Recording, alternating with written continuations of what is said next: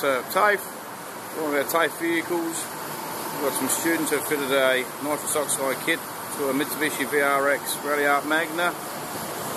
It's a simple system. We've got a bottle in the boot, we've got a fuel solenoid and a nitrous oxide solenoid, and under the right conditions we'll have fuel and nitrous oxide injected into the intake track through a fogger system. It's just a nozzle with a couple of jets in it to control the amount entering the engine.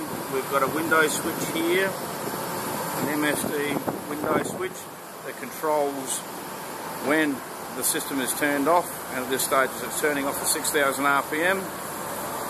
We've had standard runs of 147 kilowatts at the front wheels, and we're now going for a 100 horsepower shot into the vehicle.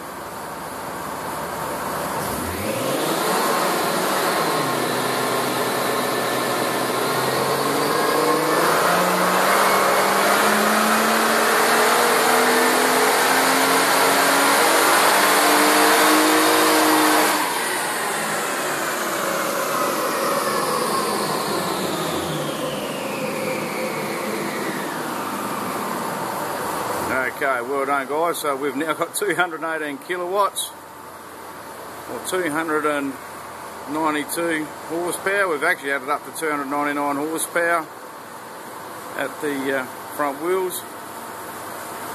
Well done guys.